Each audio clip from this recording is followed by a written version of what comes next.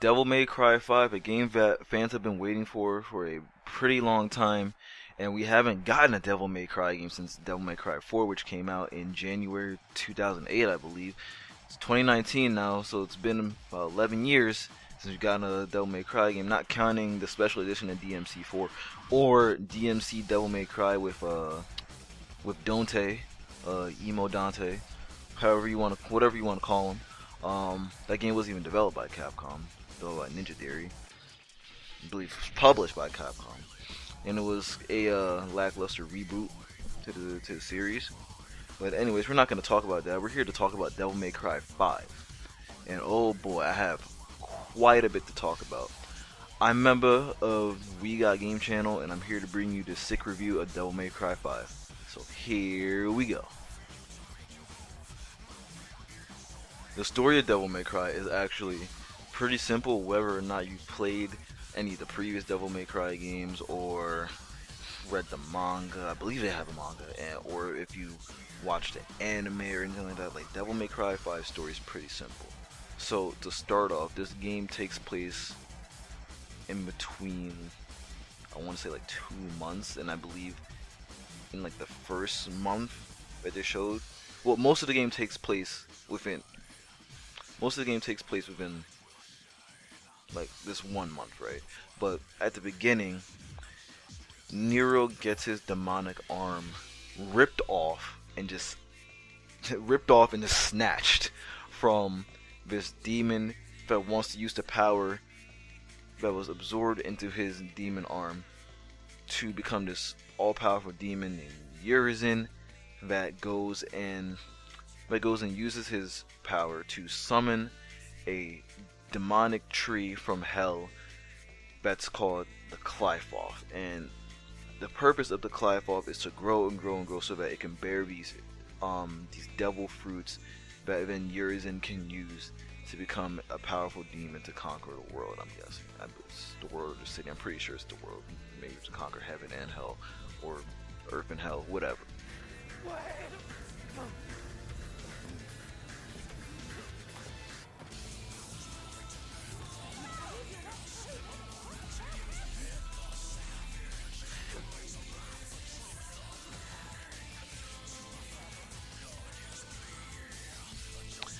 Either way, that's pretty much the gist of it. Now, Dante is here because Morrison gave him a gig that was requested by this character named V. And V, as you'll see, at pretty early on in the game, V knows a lot about what's going on, and we barely know the character. V is a brand new character to the series. Like I was saying, V is kind of suspicious. V goes off as this guy that he seems like he has some issue or some deal with this demon Urizen, and he needs to see this mission complete. He needs to see this mission through with Dante for some reason that he really does not tell at the beginning of the game. As the game goes on, as you get deeper into the game, you will start to learn V's intentions and everything like that, and like why he wants to see Urizen defeated and all that stuff. But as of right now, for the sake of saving you guys spoilers and everything, that's just how we're gonna roll. I'm not gonna speak any more on that. That's pretty much the basis of it. Now, one of the things I like about Devil May Cry, and it's like a lot of Capcom games in general, is that their games like Devil May Cry and Resident Evil and stuff like tend to look serious on the surface, but as you go and you play the games and you start to learn the characters, well, this is more so for Devil May Cry. Like, the game doesn't really seem that serious, even though it portrays it to be serious on a surface level. The game is really goofy and it's really funny. Like, just like the way the characters taunt in the game when you're in combat and everything, the way the characters interact with each other and just things like that. And it's like, especially like V's taunts are hilarious. Dante is just this cool guy. He just owns up to all his stuff. He knows what he wants to do. And Nero's just like just some rude bad mouth kid. Like he has a good heart, but he just has like such a bad mouth. The way he just talks crap and just talks smack to all these demons, and like the way he talks to Dante, and like and all of this. It's great. It's hilarious. And the way he interacts with Nico, I think those two characters have like the best interactions in the game. And Nico, oh my god, Nico's such a great character. She's as you figure out at the beginning of the game that she's the daughter of Agnes from Devil May Cry 4. The dude that I think he was like a scientist in Devil May Cry 4 for the Order, I believe. He abandoned his daughter Nico and the mother. And like Nico doesn't like give a damn about Agnes at all. Like she was even at the beginning of the game, Nero's like, so, how's it feel to be safe from the guy that killed your father? And then Nico's pretty much like, yeah, I don't care about him. Like she's pretty much like, he can just rot in hell. I was like, oh wow, all right. Well, I guess that makes sense. Yeah, but Nico's 6. She's pretty much like your mechanic of the game. She gives Nero all these like these cybernetic arms that he can use in combat and everything. She has like a lot of cool stuff, by the way. All the devil arms that she gives you, or the devil breakers that she gives, they're all really cool.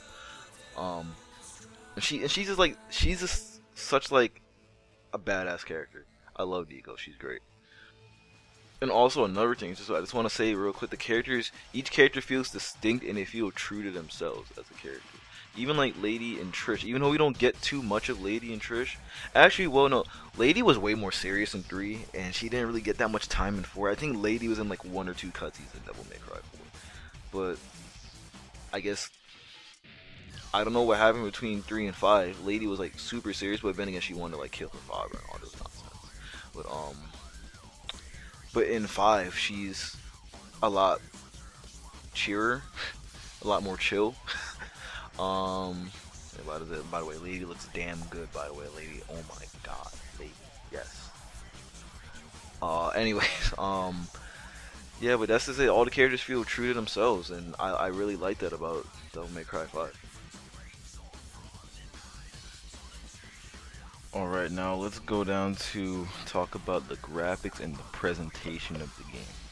Alright, so for anyone that has played Devil May Cry before, you know that the game presents itself in this crazy, like like hyper realistic, like this super stylish, fun way. You get that from the very jump.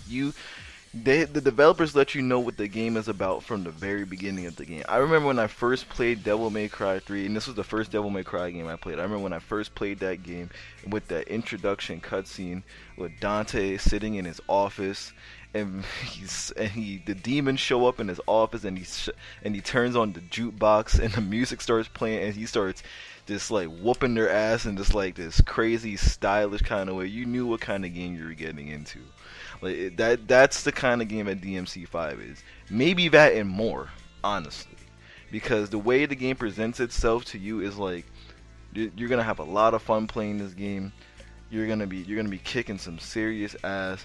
You're gonna pull off these crazy combos. You're gonna do all this crazy stuff that you see in the cutscenes and everything. And not only that, you're really gonna like get to know who these characters are and get to know how they act, because that's literally what Devil May Cry is. You really get to understand Dante, Nero, and V. At least how they behave and everything, how they fight off demons and how they interact with each other and everything like that. And like I said, the game presents itself in the way that you expect it to. The game plays based off of that presentation. And also the graphics, oh my god, this is some of the best in-game graphics and CG.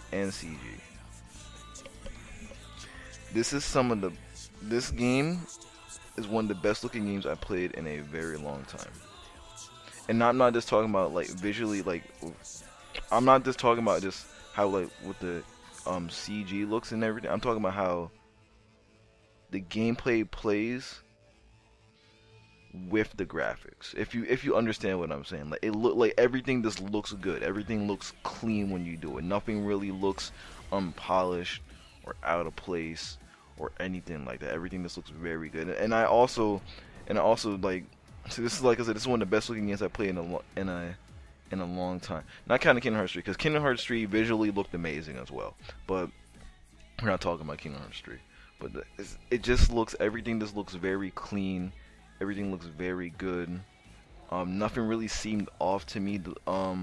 One thing, a pet peeve of mine in like with video games when it comes to like cutscenes and everything is good lip syncing. I really like good lip syncing, and I really just think that it just makes cutscenes look better, and it doesn't look awkward when characters mouths don't match like the words that they're saying, like the words don't match like them mouthing or anything like that. I really like it when there's good lip syncing in a game. So from what I saw, it looked pretty good to me. Well, yeah, that's all I really had to say about the graphics and the presentation. Like I said, they work extremely well with the game. Very, very, very good job, Capcom. Good job. Thank you.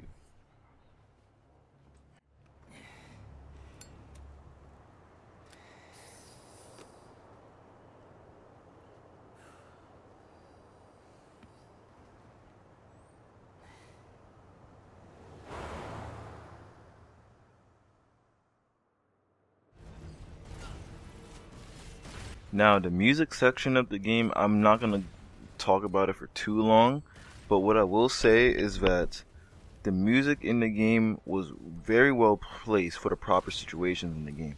Now, there wasn't music blasting in your ear like literally the entire time that you're playing the game, because sometimes during missions you won't be any music at all playing. But when you encounter enemies, that battle theme music that starts, right? And what I really like is, like, number one, each character has their own battle music, has their own battle theme, which I think is sick. I believe Nero's a Devil Trigger, and then you have Dante's theme, which is like Subhuman. When I listened to Subhuman before the game came out, I thought that theme was trash, like everyone else. But I'm pretty sure, like, for the battle theme, it's not that bad, because number one, most of the time I don't even notice the guy if it's like the guy like screaming all the time, like the vocalist screaming all the time in the song. So it's not that bad, and like I said, it really, like, it suits the battle theme for Dante, and like B's battle theme. I don't remember exactly what it's called, but I do like his as well. Like I said, it really does give that feeling that you're just fighting off demons and you're just kicking some serious ass, and that's what I really like about the music. It's really well placed, and it just fits the game very well. It fits each character very well, especially like in the cutscenes, like the music I plays in some of the cutscenes and everything like that. I like it a lot, and plus, like, they're bangers. Like, come on, man.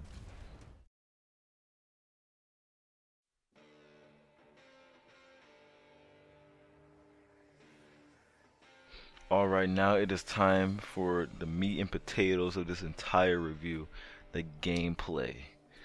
Oh my goodness. The gameplay, it feels exactly like a Devil May Cry game.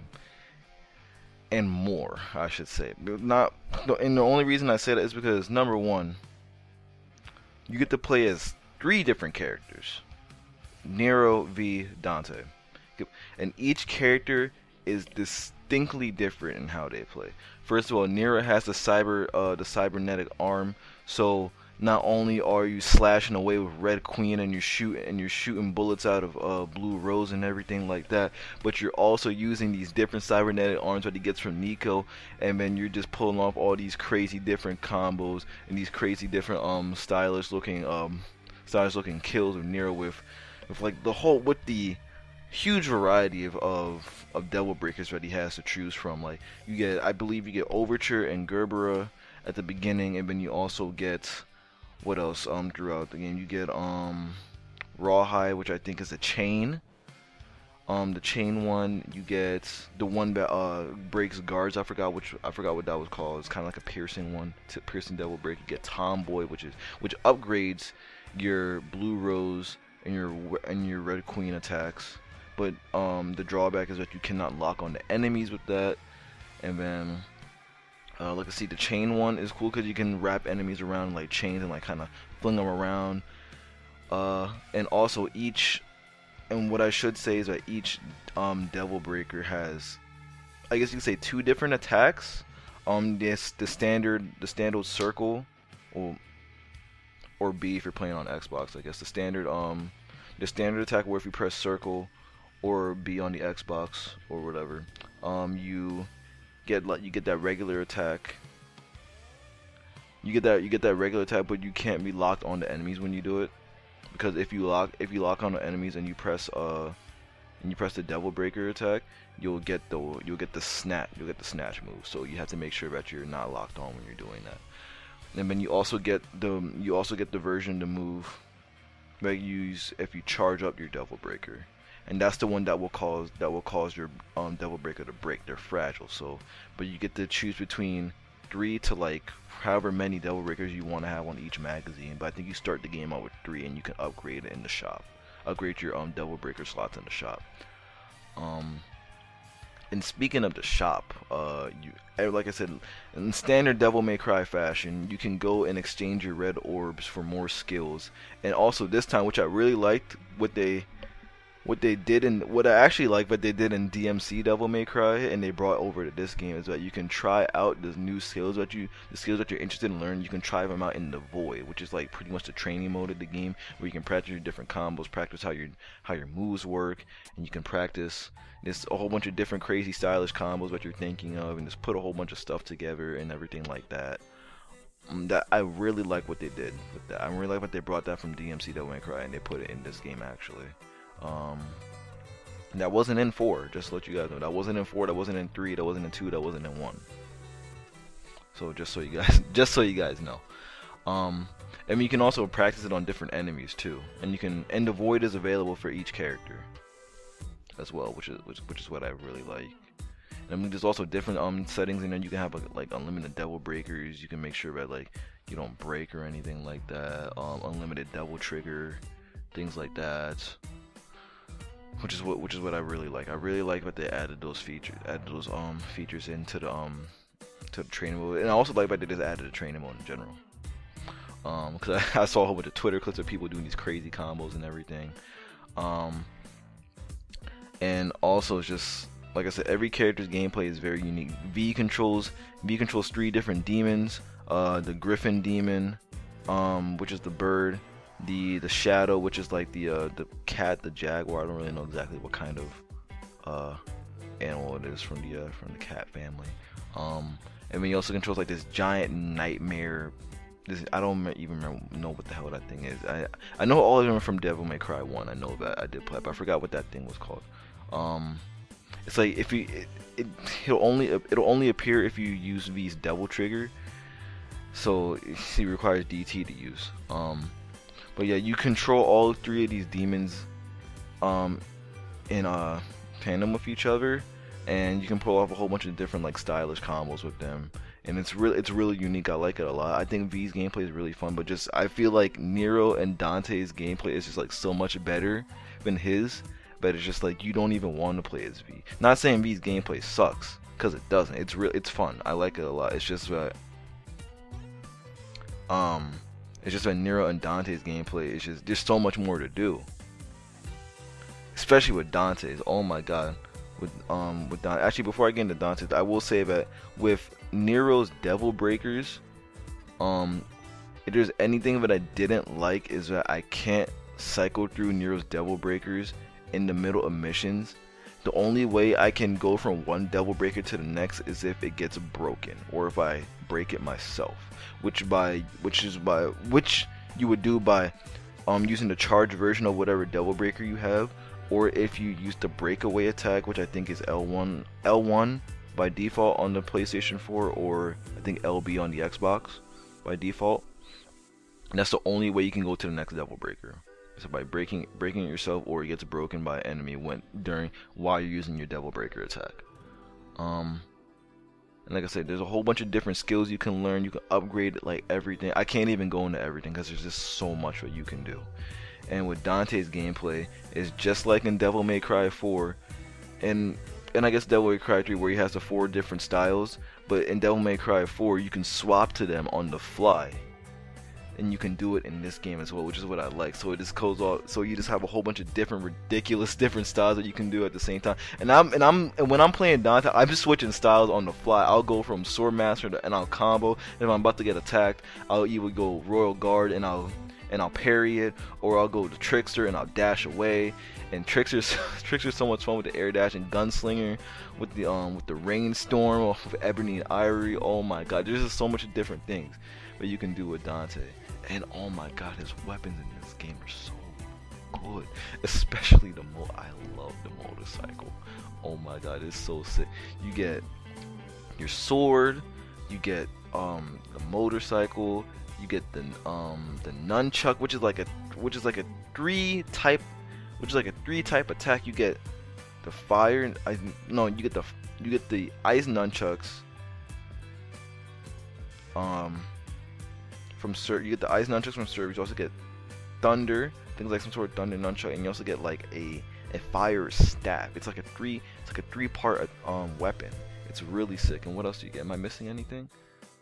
Like I said, am I missing anything? I don't. Oh yeah, and the Balrog, the boxing gloves, and the boxing gloves, and the I don't know what the hell you call them, like the things you put on your feet to kick with. I guess it's the kickboxing thing, right? That's really cool too. I like that a lot. You can just punch as long as you want. You can create cyclones out of your punch and everything. You can do shoryukens. You can do dive kicks. You can break dance. Oh my god, this is so many different things that you can do with Dante. And like I said, every character's gameplay is very unique. I really like playing Nero a lot because I can knock enemies away. I can shoot, and I can shoot. I can knock them up in the air. I can do charge shots, and I can shoot them. I can knock them away, bring them back with the wire snatch, and then slam them back down on the ground, and then use the Devil Breaker, and I can plant a bomb inside of them. I know I'm going everywhere with this. I'm sorry, but I'm just so excited. Like, it's very creative. What I really like about the gameplay is that it is very, very creative. You can literally do whatever you want, and I really think that I really believe that this is like a hack and slash game done right. I don't like it when all you have to do is just mash buttons. You can't mash in this game because with the way Devil May Cry works, you have a stylish ranking system, and the only way you can get a higher score is if you try very hard not to take a lot of damage and don't die, and also don't use your gold orbs because that gives you a penalty, or your red orbs, I believe. And you also have to make sure that you don't keep repeating the same moves over and over again. You have to come up with different combos, different moves. So you start combos with different moves, attack multiple enemies at the same time. Make sure you use your exceeds. Make sure you use like your charge moves and everything, and all that kind of stuff. And also Royal Guard. Royal Guard is ridiculous. You get a lot of points for doing successful parries. Like I said, the game rewards you for taking advantage of the combat system and the tools that each character has. And there's tons of replay value. If you get a bad rank, you want to go back and you want to make sure you get a good rank on that mission. Getting triple S in a fight is just so satisfying because you know you're just kicking major butt. Like, it's ridiculous. And also another thing is that Devil May Cry games are challenging, and this game is no exception. It's very challenging. It requires you to be skillful and be creative in how you play the game in order to be good. You can't just mash buttons and expect to win and everything like that. I see people complain saying like, you know, I didn't buy the game to get a dismal rank on every single mission. Well, that's because you're not playing the game right. Play the damn game right instead of complaining. Maybe you're just bad. Like, come on, you gotta use your head. But I will say that the base difficulty of the game is a little bit easier compared to the other Devil May Cry games that I played. It is a little like Devil Hunter mode, which is the base difficulty, is a little bit easier. But it can still present a challenge. It still presents a challenge. But you know, I'm not complaining too much about it. But that's just me. Honestly, that's just me. I like challenging games. I like to test my skill and my wits, and like to be creative. I said, you can do whatever you want in this game, and that's one of the things that I love about Devil May Cry. It's a hack and slash game, but they give you a lot of options, and they give you freedom to do whatever you want and be creative, and you're not just sitting around mashing buttons and just playing like mindless gameplay.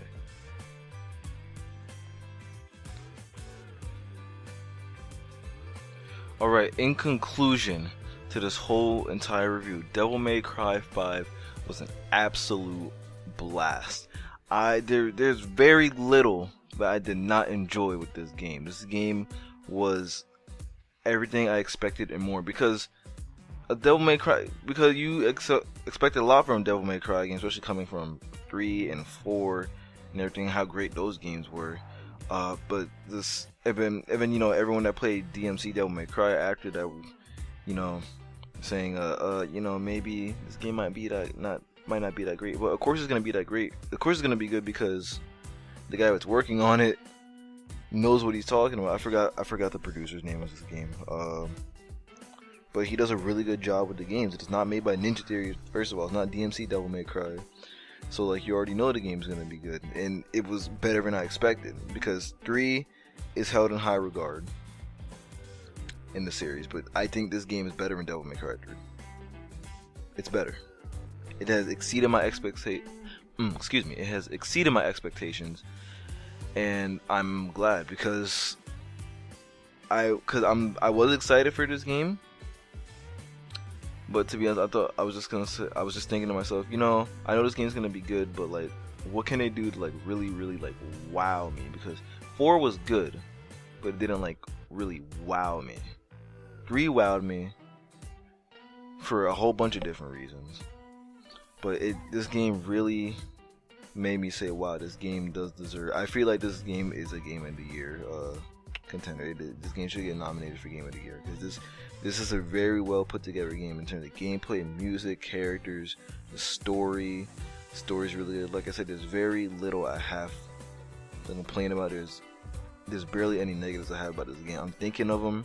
I've been thinking about it for this entire pretty much month, and just I don't know what's wrong, what's bad about this game. So, and because of that, I'm going to give it a 10 out of 10. This game deserves a 10 out of 10 in my book. Some people might say, oh man, why give it a 10 out of 10? Give it a 9. I'm going to give it a 10 out of 10 for me personally. This game was amazing. It's one of the best games I've played in a very long time. But there you go, guys. That is my review on Devil May Cry 5 for YaBoiJake. Expect more of these reviews in the future, and this is also my first review, my first like actual review that I made. So give me some feedback in the comments. Tell me what you guys think about Devil May Cry 5. How do you feel about the game, for those that have played it or even seen gameplay of it too? Because you can make judgment off of looking at gameplay too, off of looking at how the game looks. You don't have to play it, but playing it does help a lot. But what do you guys think about Devil May Cry 5? Is it good? Do you think it was good? Did it exceed your expectations? Did it's like, just tell me what you guys think in the comments. And with that being said, I will see you guys next time for more We Got Games content, more streams, more podcasts, all that stuff. Peace out, guys. Take care. Oh wait, and before I go, Bloody Palace mode is out, so y'all better make sure you play Bloody Palace. Oh my god, that's where the fun really begins. But anyways, yeah, peace out, guys. Take care. Have a good one.